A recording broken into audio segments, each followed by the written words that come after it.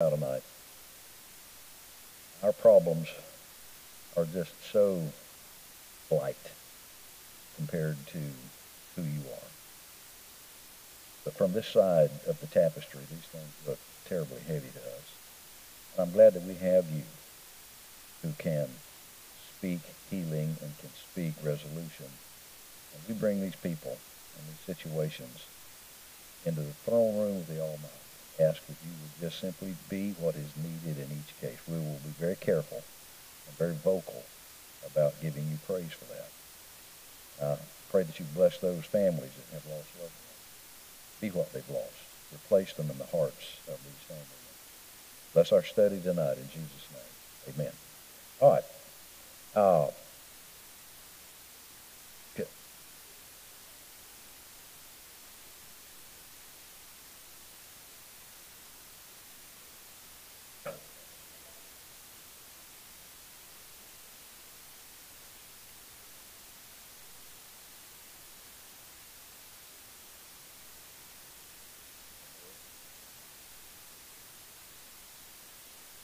We're going to spend some time the next couple of weeks talking about dealing with toxic people. The Apostle Paul, every book he wrote, I think there were 14 books with his signature, either in the beginning of it or throughout the text of it. And he wrote to Christians about two classes of people. He wrote to Christians about other Christians. This is how you treat one another. He wrote to Christians about lost people. This is how you treat lost people. And everybody in here, we're all old enough to have crossed paths, and quite possibly we have been this person in our past. Toxic, poisonous, attitudinal death. And in the book of Proverbs, chapter 6, we're going to start there. Chapter 6, beginning with verse number 12. A naughty person. Now that sounds like a child. Oh, you're naughty. Well, the word naughty there means worthless. It means man of Belial. So we're talking about a pretty bad guy here. A wicked man. And the word wicked there means breaking up all that is good. This is a toxic person we're talking about here. Walketh with a froward mouth. In other words, shoots his mouth off. He winketh with his eyes. He speaketh with his feet. And he teacheth with his fingers. Did you know approximately 58% of all communication is nonverbal? It's visual. If I were to tell Jamie, I'm going to buy you a brand new car tomorrow. And then I look at Gordon and I go, what did I just tell Jamie? What did I just tell Gordon? I'm not buying a new car. And I never said a word other than I'm buying you a new car, and then I just negated it with my wink. And so we're talking about body language communication. And when you're counseling with somebody, don't ever do this. Don't cross your arms like this, because I'm not listening to you. What you have to say is none of my concern. So, frowardness is in his heart. He deviseth mischief continually. He soweth discord. Therefore his calamity shall come suddenly. Suddenly shall he be broken without remedy. These 6 things the Lord doth hate. Yea, 7 are an abomination unto him. A proud look, lying tongue, hands that shed innocent blood, a heart that deviseth wicked imaginations, feet that be swift in running to mischief, a false witness that speaketh lies, and he that soweth discord among the brethren. We're talking about toxicity here. Now, look in Proverbs chapter 29, and then we'll get into the types. What is a toxic person? How many we're going to be looking at. In Proverbs, 29, and is that verse 11? I can see it on my computer at the house, but it's harder to see it here. Proverbs 29. Yeah. A fool uttereth all his mind, but a wise man keepeth it in till afterwards. Here, the tyranny of toxic people is pretty pandemic. And where did those go? There's supposed to be a fill in the blank there. Okay. Oh, they're up there?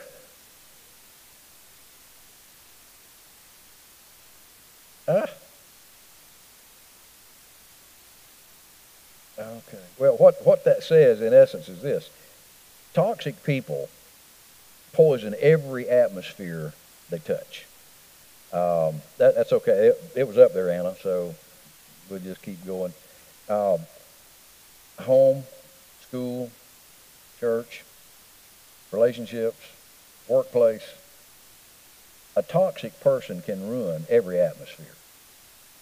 And we were talking today about a friend of ours that's not happy with where she's working because of the political environment.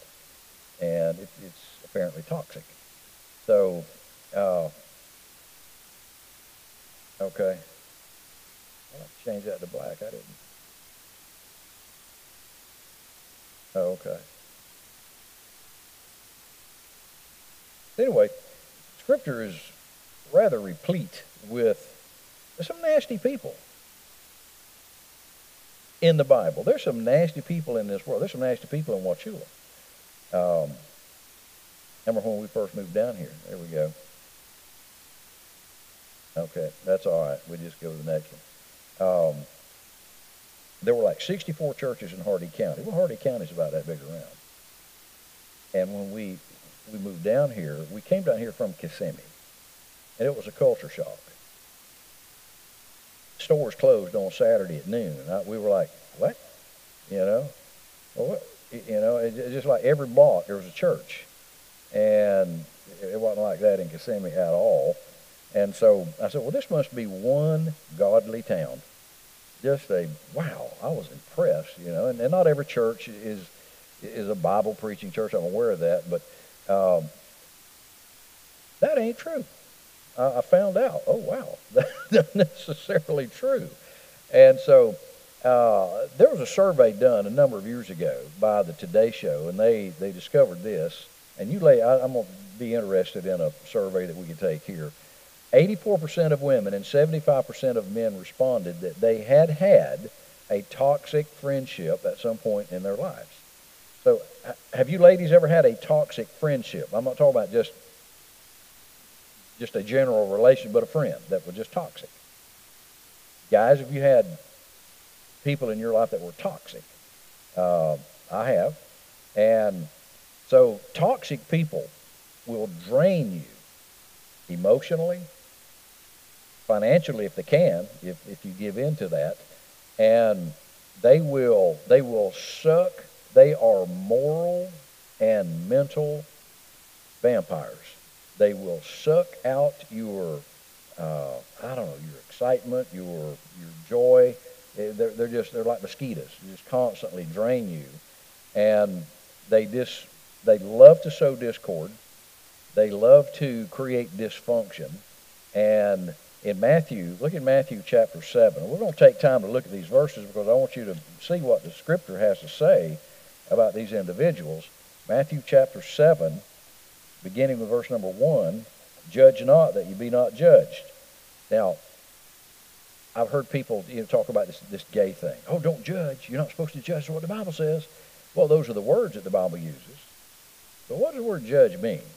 Judge does not mean make a determination based on truth. That's not what this word means. What this word means is an opinion based on prejudice. Do not arrive at an opinion based on your prejudice. Can you arrive at an opinion based on truth? Absolutely. And we're supposed to do that, as a matter of fact. And so, judge not that you be not judged. For with what judgment ye judge, ye shall be judged. In other words, if I make determinations on people based on my prejudice, guess what they're going to do to me? Same thing. They're going to make determinations based on my character based on that. And so with what measure ye meet, it shall be measured to you again. And why beholdest thou the mote? And the word mote, we would call it a grain of sand, something that's insignificant. So why do you behold the insignificant problem that is in thy brother's eye, but considerest not the beam, and the word beam is rafter or joist. So here you got a rafter in your eye, but you can see clearly enough to check out the grain of sand in somebody else. I said, don't do that. Or how wilt thou say to thy brother, let me pull out the mote out of thine eye, and behold, a rafter or a beam is in thine own eye. Thou hypocrite, first cast out the beam out of thine own eye, and then thou shalt see clearly to cast out the mote out of thy brother's eye. So, the truth of it is just simply this. Y'all love relationships. Y'all love friendships. You love being around people that are happy and just faithful, and they're not bloodsuckers, you know. I love being around people like that. And there's nothing like being around good friends. I enjoy that. I love that. I know you do too. But relationships can also bring this. Relationships can break your heart. Relationships can complicate your life. They can just bring all kinds of sadness and depression if we allow that to happen. And so everybody, you have had in the past these kind of relationships, or you still do. Or you're going to. I don't know if it's even possible to live life without these kinds of people crossing your path from time to time. What did Jesus say? It is impossible, but that what? You're going to be offended. He said it's impossible that you're not going to be offended in life. Now, why? Why did he say that? Because of the nature of our species. We're stupid. And I mean that in the kind of sort of way. We can be rude. We can be arrogant. We can be aggressive. We can be all those things. That's the nature of humanity. And so the other truth of it is that healthy relationships can turn toxic. And toxic relationships can turn healthy. Have you ever had a bad relationship, started off bad, and you worked it out, and now you're good friends with the person? Maybe there was a misunderstanding. I don't know what it was, but a toxic relationship can be healed, and a healthy relationship can turn toxic. So, Paul said this in Romans chapter 12 and verse number 18. If it be possible, as much as lieth in you, live peaceably with all men. Now, here's the question. How much lieth in you? How passionately do we want to get along with people? Do you look at people and they're different than you?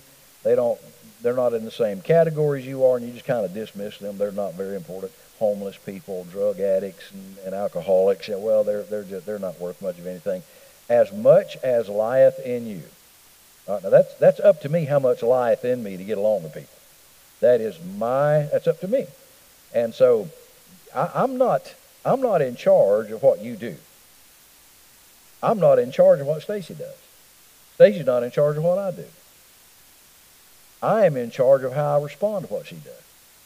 She's in charge of how she responds to me. And that's the same thing with anybody. Well, you don't know what he said. It doesn't really matter, first of all.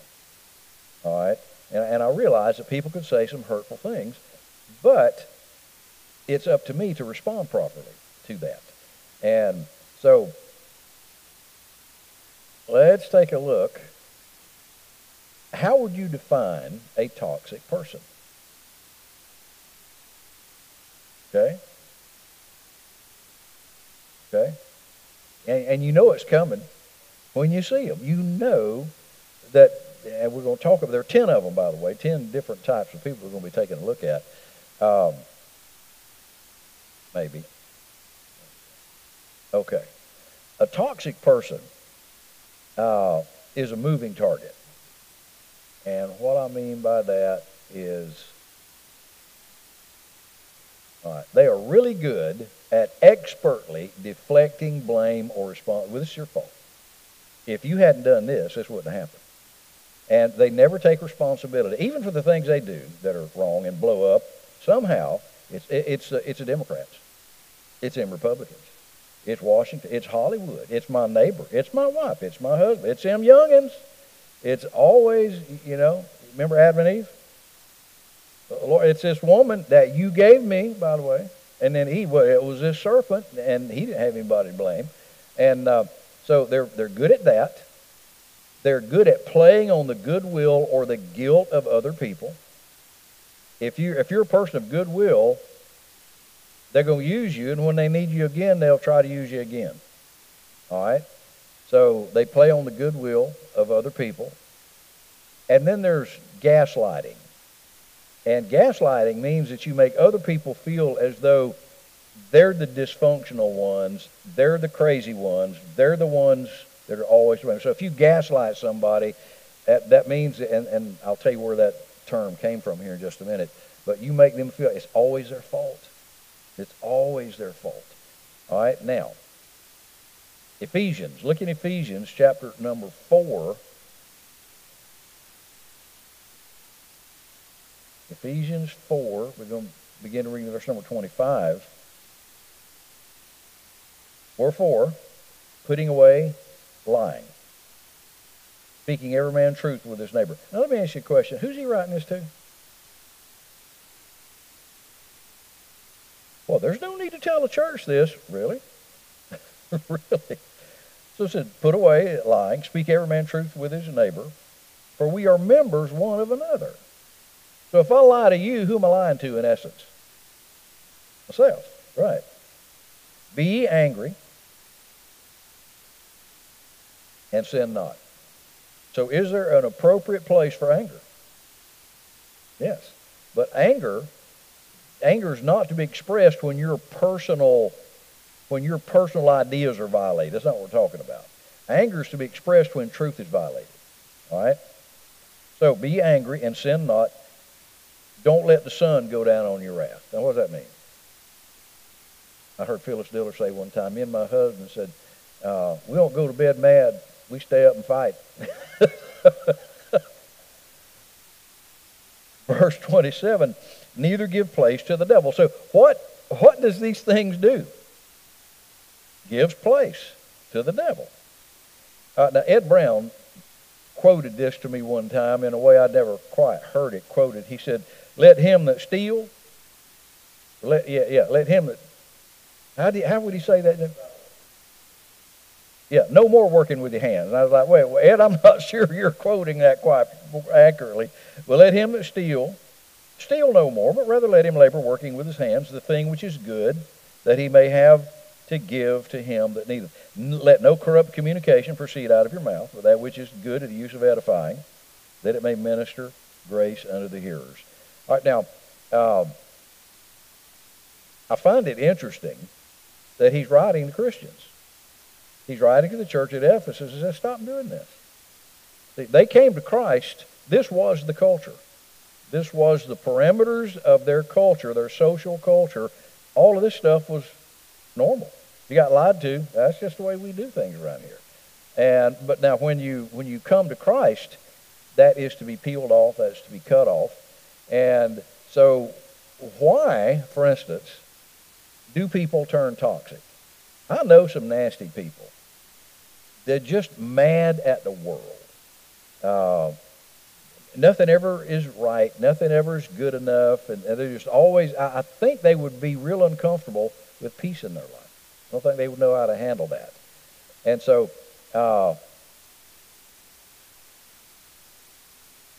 there we go. Quite often, a toxic person has this rooted in some kind of past trauma, some kind of an underlying, maybe even a mental disorder. Something happened in their past. My goodness, I've counseled people. They've carried a hurt and a wound for decades. Something happened to them 30 years ago. Something happened to them in a church. Something happened to them at home when they were a kid. My dad didn't tell me he loved me. My dad used to beat my mom up. He'd come home, whatever. And this, if these things are not handled properly, you build your own jail cell with with anger and bitterness, and you've got the key in your pocket. We had a conversation last night up at CPM. One of the guys mentioned something right along this line, and he said, I don't know how to deal with this. And I said, have you forgiven the person? Said, you're in a jail cell of your own construction, and until you forgive this person, you're locked up in this thing, and emotionally you're going to suffer for it. Yes, sir.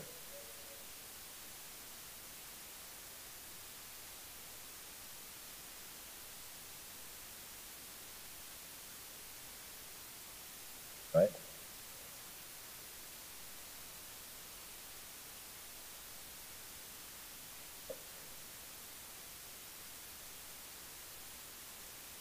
Not at all. Not at all. And won't answer phone, won't return text, Yeah.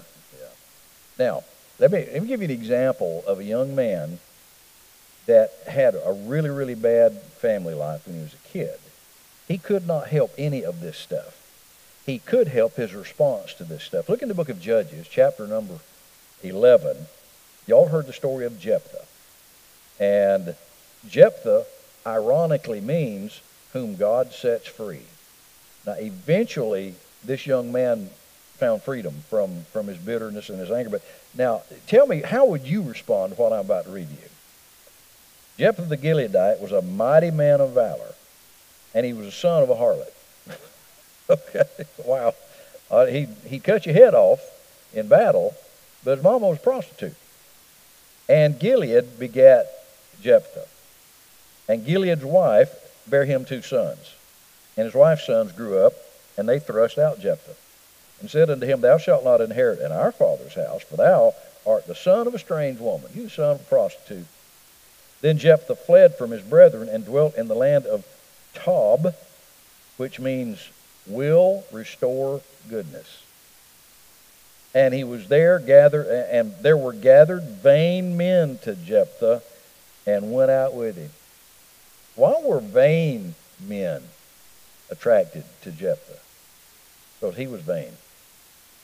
He was vain. He was like a magnet to draw this stuff. And it came to pass that the children of Ammon made war against the children of Israel. And y'all know the story. The elders in Jephthah's hometown that he got kicked out of, they called him on the phone one day and said, Hey man, look, we're kind of getting our brisket handed to us. Could you come back? And Jephthah's like, really? Y'all voted to kick me out. Y'all were standing on the street corner when I had to leave. And anyway, he did go back, and things got squared away. But there. He had an abusive childhood. That's pretty obvious from the scripture. His mother was a prostitute. Could he help that? No, couldn't help that. His brothers mocked him. He eventually threw him out of the house without a dime to his name, even though he was the son of his daddy. Could he help that? No. What could he help? He could help his response to it. He did have a traumatic childhood. And I would dare say that maybe some folks in here, you had something happen in your childhood that was just, you haven't forgotten it yet. It's still maybe even a hurtful thing. And if you've not forgiven, I would encourage you to do that. But these things leave scars. And quite often, person A can hurt you, and person B gets blamed for it. It's like the guy at work. His boss cusses him out and screams at him and just really, really treats him bad. And then he goes home and kicks the dog. What's the dog got to do with it? Nothing. But he can't kick his boss. And so he kicked somebody or something that, he could do it without reprisal from that person. And so we can't help how other people treat us. Would you change the way other people treat you if you could? How many of you think everybody ought to treat us right? Tell you the truth. Be nice to you. Be generous to you. Everybody ought to do that. Does everybody do that? No. So what are we going to do? Get mad every time somebody doesn't do that? So what we can do, I can help how I respond to how other people treat me. They can cuss me out, treat me bad. They can steal from me. You ever been stolen from, by the way? Anybody ever steal money from you? Borrow money and not pay it back, or something like that? And so what are you going to do? Well, you're just going to get mad the rest of your life? Going to refuse to help anybody else for the rest of your life? We can't do that. And so, I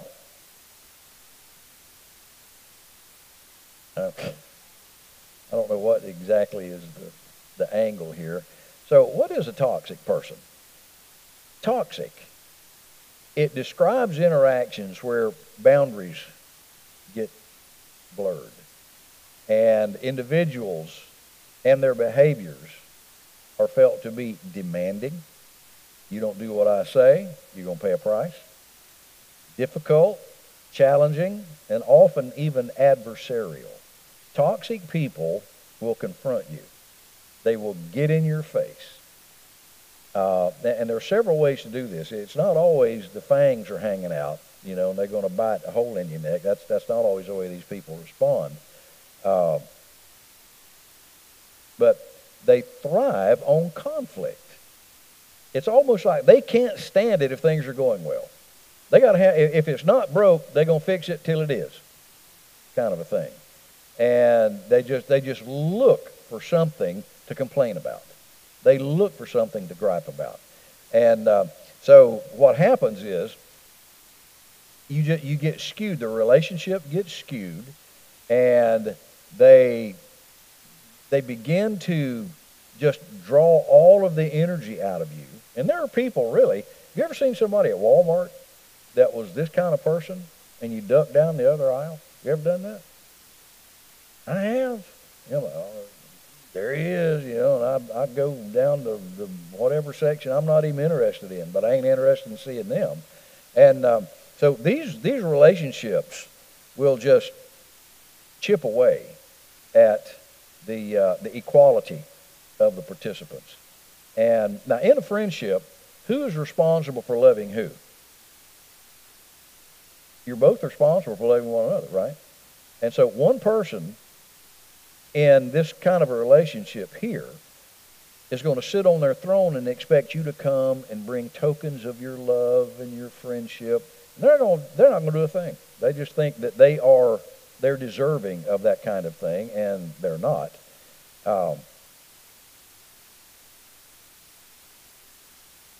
Okay, so should you stay or stay away? What should you do here? Ask these questions to answer that question. All right? Number one, does the toxic behavior involve physical or psychological abuse? I've counseled with husbands and wives in that office back there, and I have encouraged them to separate. Not divorce, but separate. Because it's like a swollen tooth. You need time to calm down. You need time for the inflammation to go away. And during this time, I encourage it. I don't call, just leave them alone, because y'all are part of each other's problem. So just let that calm down. And so if it involves physical abuse, what would you tell a wife that's getting beat up 2 or 3 times a week? Would you say, well, you made a commitment, for better or for worse, and this is worse? I do not counsel people immediately to divorce.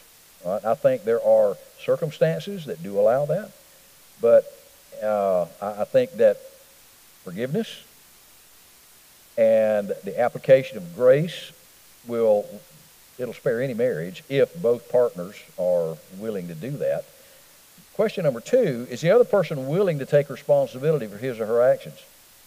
I've had men, and it's mostly men, sit in that office right back there and say, my marriage is fine. Hers apparently got a problem. And I'm thinking, okay, I see the problem now. That's the problem. And honestly, I've had guys say that out loud. My marriage is fine. Hers, apparently, has an issue. Question number 3 is, there it is.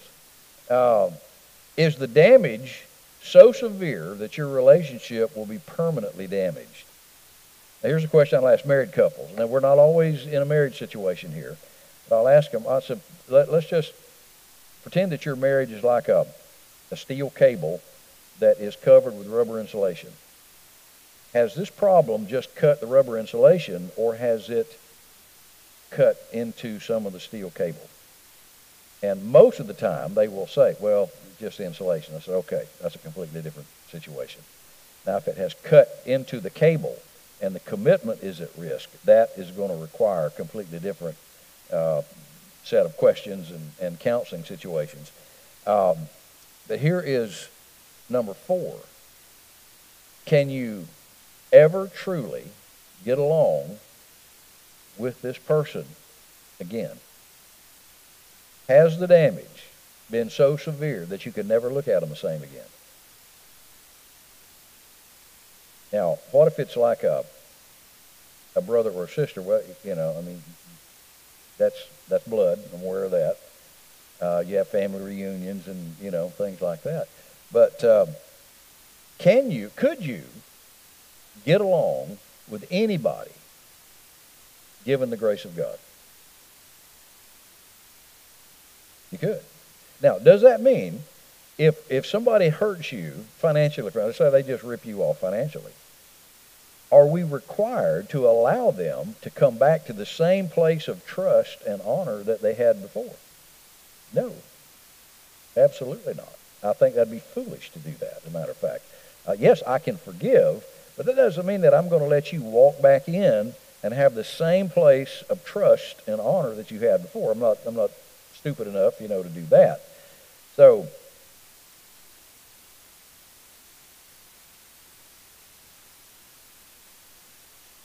no healthy relationship should make you feel this way. That's what they said. No healthy relationship should make you feel physically or emotionally drained after spending time with this person. No healthy relationship should reduce confidence in yourself and your enjoyment of life. No healthy relationship should make you feel guilty for not doing more to solve their problems. And there are people that expect you to solve all their problems. Then, if they're confused about your boundaries or beliefs, if it leaves you confused about, well, wow, really, should I be faithful? Should I be loyal? Should I be honest? If you're around somebody that causes you to question biblical morality, I think you need to shut that door real fast. Because the problem is, if the mind gets pregnant with the thought of sin, and if I don't deal with it while it is in its embryonic stage, guess what's going to happen? It's going to grow. It's going to develop into a full-blown thought. And what happens, according to James, when the mind is impregnated with the thought of sin, is it going to give birth? It's going to give birth. And what will the baby do? Turn around and assassinate the one that gave it birth. Read James chapter 1. He talks about this. And so I've got to be careful to guard my mind. We talked about this Sunday morning. My mind and your mind is private property. It's private property. It belongs to God. It does not belong to me. So am I free to think anything I want to think and to do anything I want to do and say, no. But do we?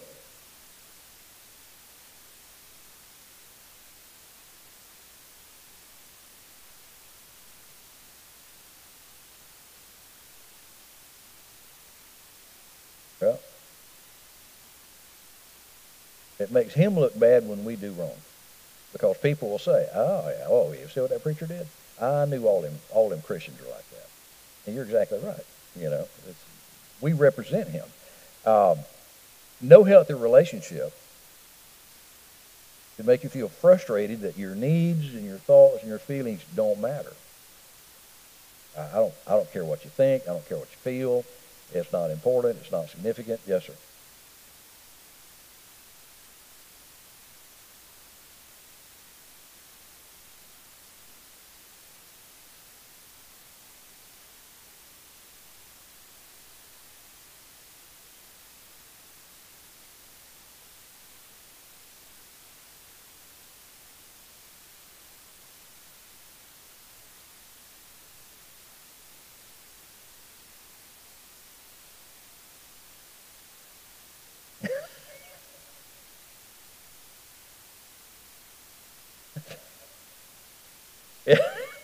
Exactly. Uh, Frederick Schiller University. Now, this is not just a mental thing we're talking about here. We're talking about physical health.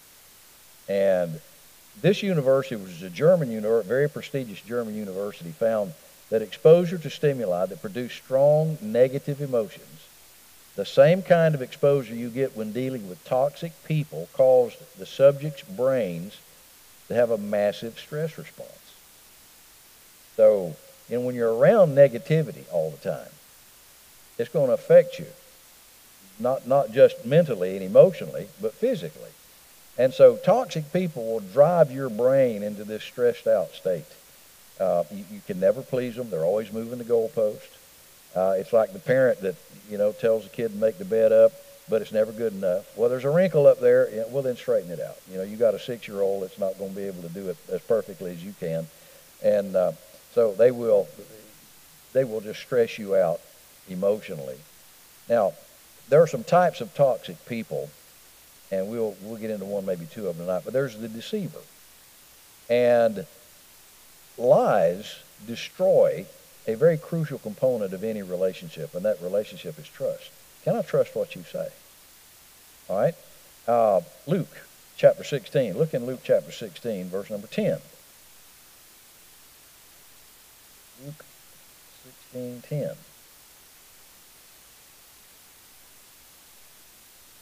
says this: He that is faithful in that which is least is faithful also in much, and he that is unjust in the least is unjust also in much. So the deceiver, and we've all been lied to. Everybody's been lied to about something.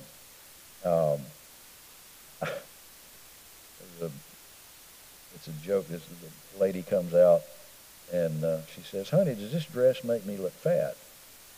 And he says, "Does this shirt make me look stupid?" Now, all right. Lying reveals a very significant truth about a person's character. And if they're untrustworthy, they're going to be untrustworthy probably more than once. There's a lack of integrity. You're talking about shabby moral standards, and they will lie to you about anything. They'll lie to you.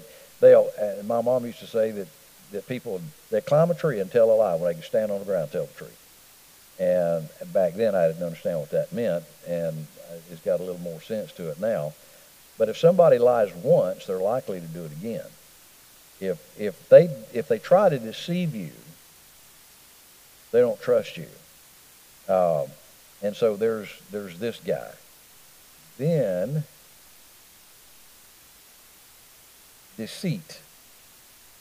It's a part of a larger context in a person's life. Why would a person lie to you? Okay? Take advantage of a situation. What's the ulterior motive for being dishonest with you? It makes you wonder what's behind. They've got these sealed off secret areas of their life, and they're being extremely dishonest about that. And so a liar really needs to keep good records. I say, who did I told you? No, that was you. No, wait. No, that was Phyllis. You gotta remember well if you're a liar to who you said something to. And so deceivers create mistrust and chaos and uncertainty. And every time I hear speak, they didn't hear me around the world. But honestly, I'm like, really? And when I hear his little press secretary talk, a little Q-tip, I heard, and I think I mentioned this to you, but she said the reason that the federal government is paying off student loans is because people are being crushed by their debt. And this, the words right out of her mouth, she said, It was a bad bet. So they made a bad bet. And I'm thinking this, bad bet is your debt. You know? And these college kids that are screaming death to America, after you pay off my student loan, you know, that doesn't sit well with me at all. And so, the deceiver. Then, number two, there's a control freak. Always telling you how to do everything. You can't do anything right.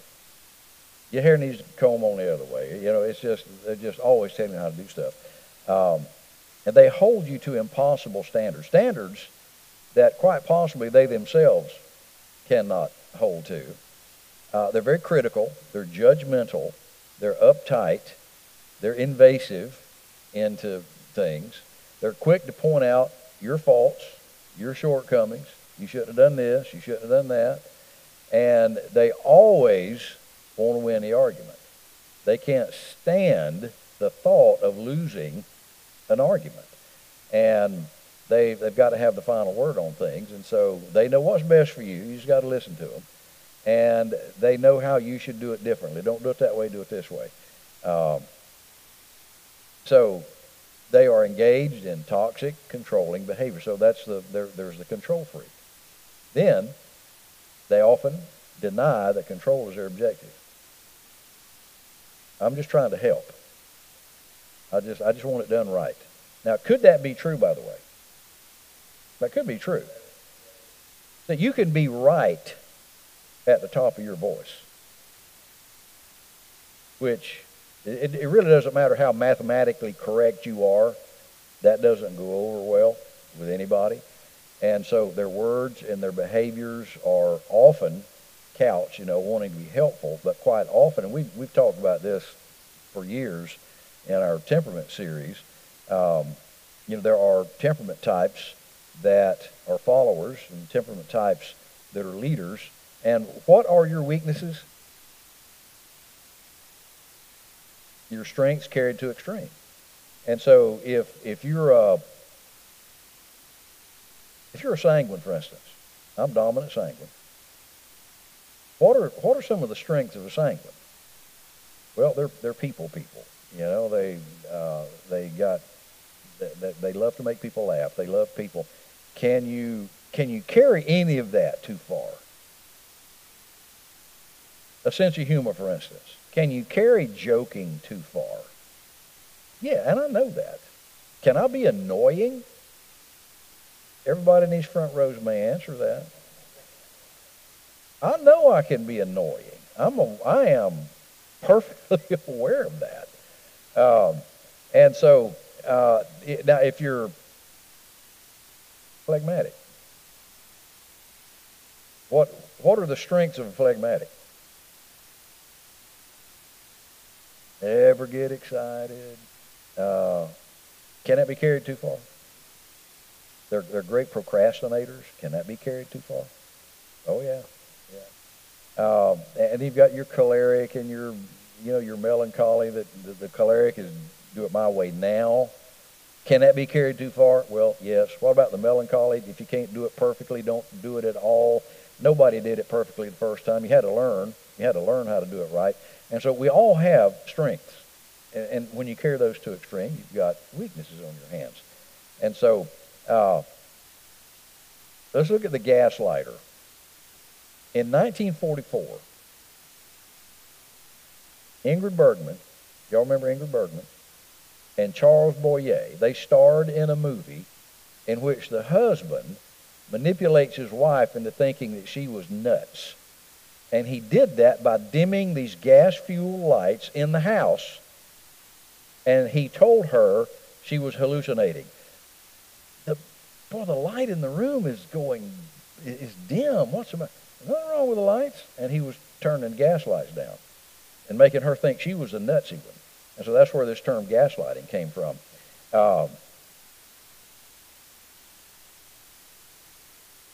So the manipulative person leaves you feeling, maybe I am crazy. Maybe I am always wrong. Is anybody always wrong about everything? Can, can you be so used to being wrong that you're surprised when you're right? You know? And so there's the gaslighter that just makes you feel like you're always wrong. Problems are you because you're always wrong and you don't do it right. There's the angry venter. Proverbs 29:11. Let's read Proverbs 29, verse number 11.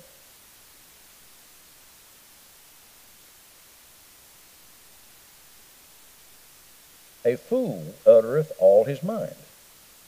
The wise man keepeth it in till afterwards.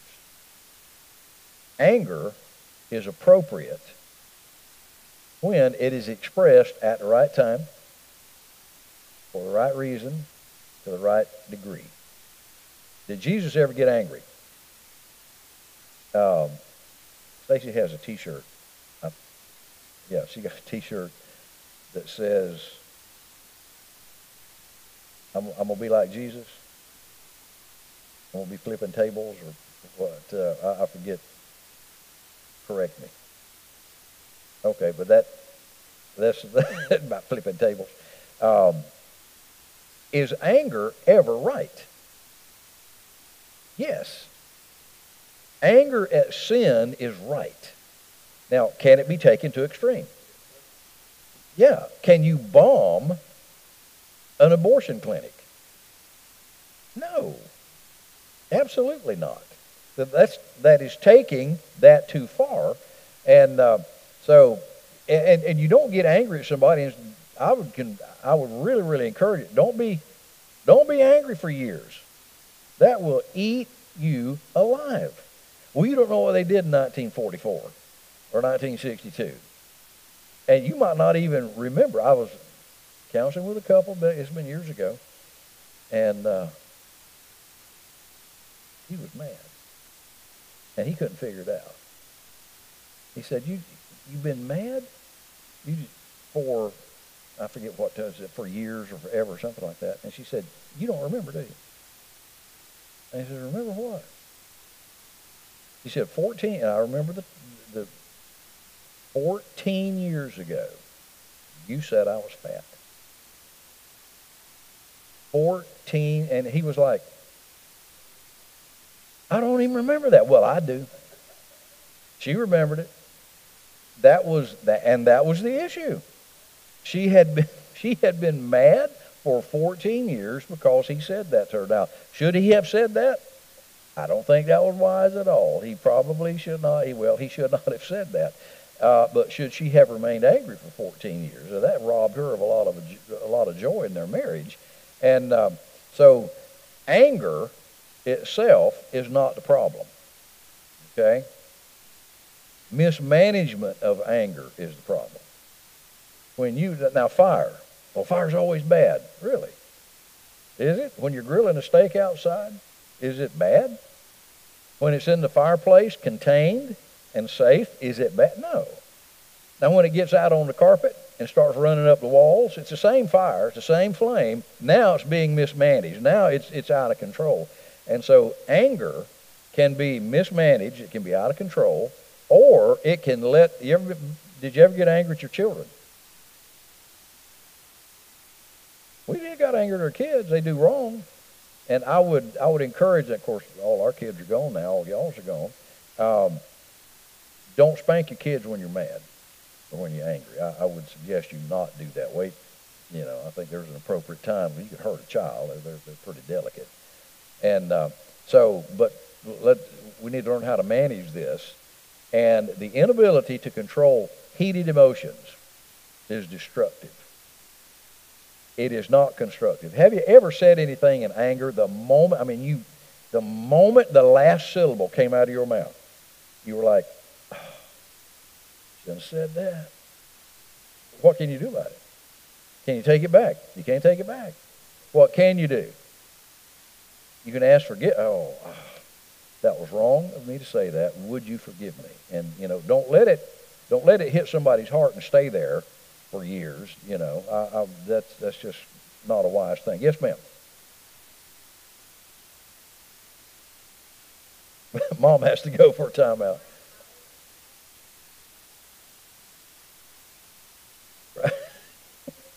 And it's helpful. It's helpful. All right, yes, ma'am.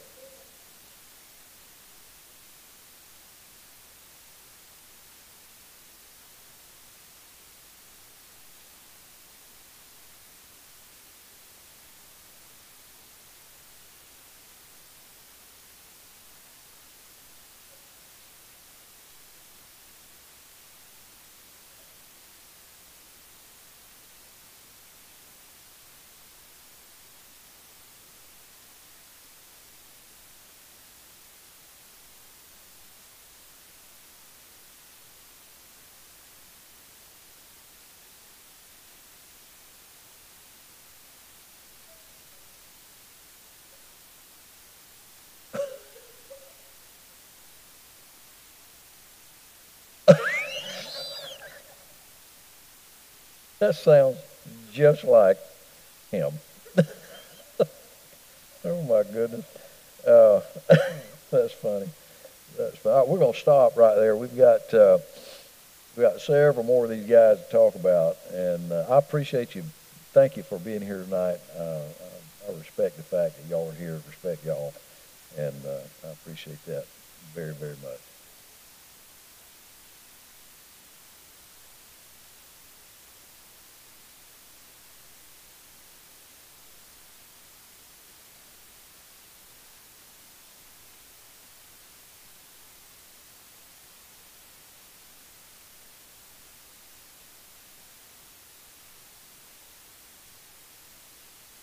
Right.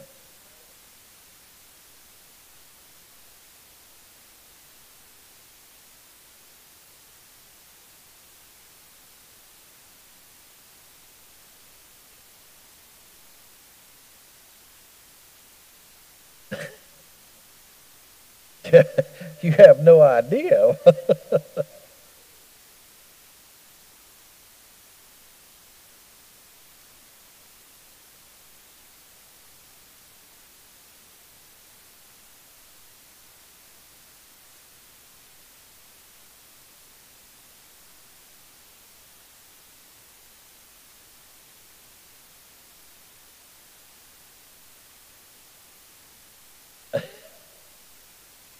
How did she respond to that? Quit loving me, will you please? Uh,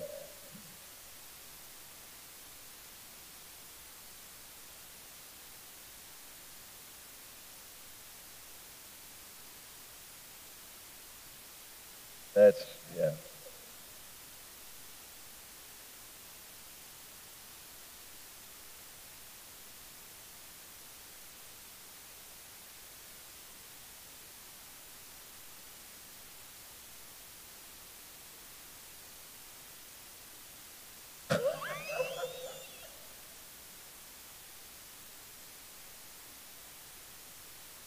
Oh my.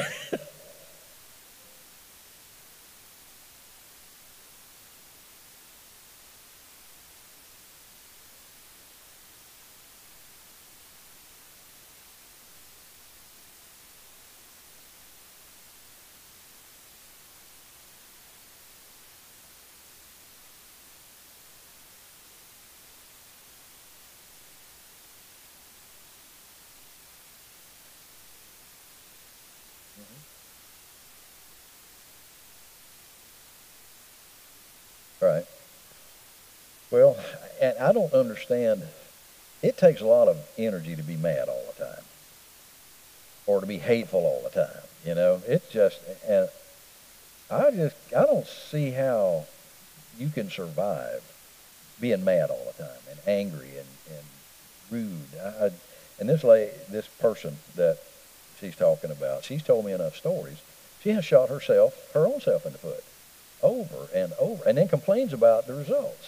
And I've often said, if you don't like the harvest you're getting, change the seed you're sowing. But she never did do that. And hmm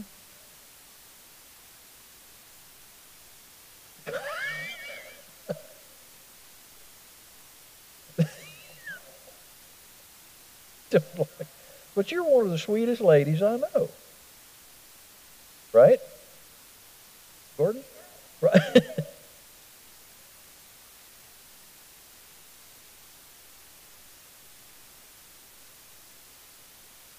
But yeah, she is just one of the sweetest ladies I know. Uh,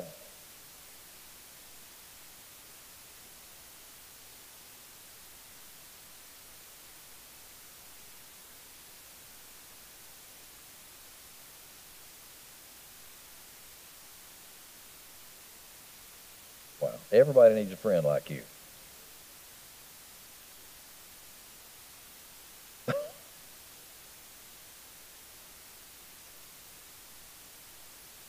Well, you know, there's a time, just like Stacy was talking about, and you dealt with that for what, over a year,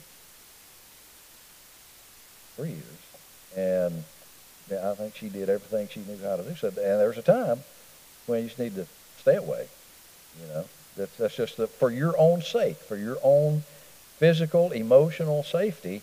Just seal it and go on, Hannah.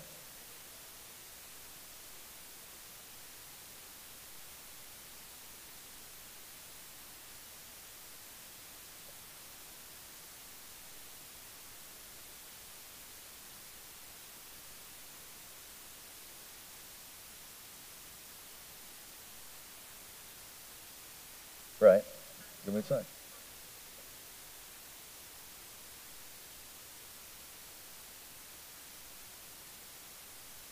I I think that's the time to stay away.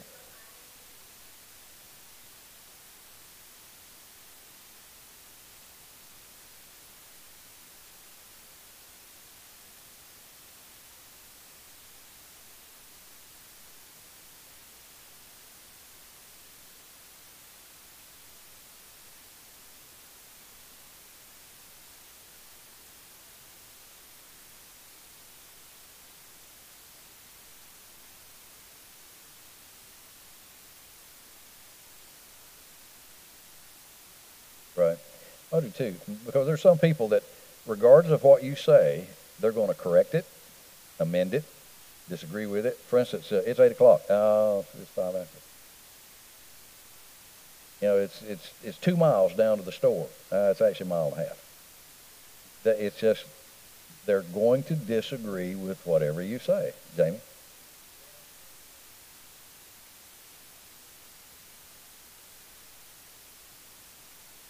The, maybe that's what you were really good at, and that's true,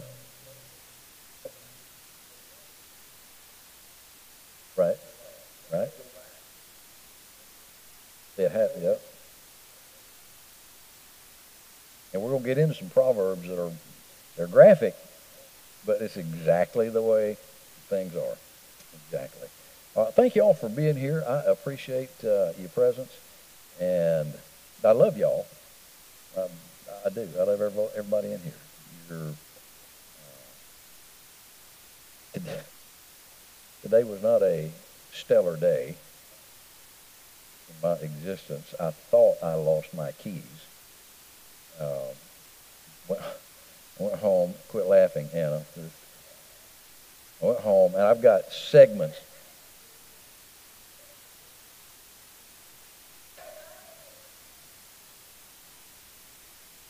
This this is the part I lost right here. The rest of them I've got, but that is part. And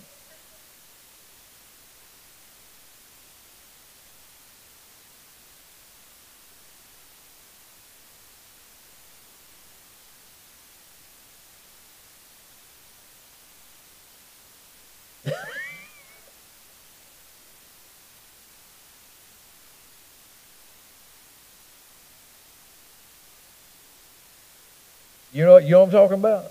Thank you. Well, okay. And I run back down to the church. The front door is locked, so apparently I had my keys when I left the building. I looked on the sidewalk. I looked out in the grass. I took my car apart. I looked everywhere. I went back. Anna even I drove in the back. She helped look. You know, I was looking all over the place. Drove back to the house.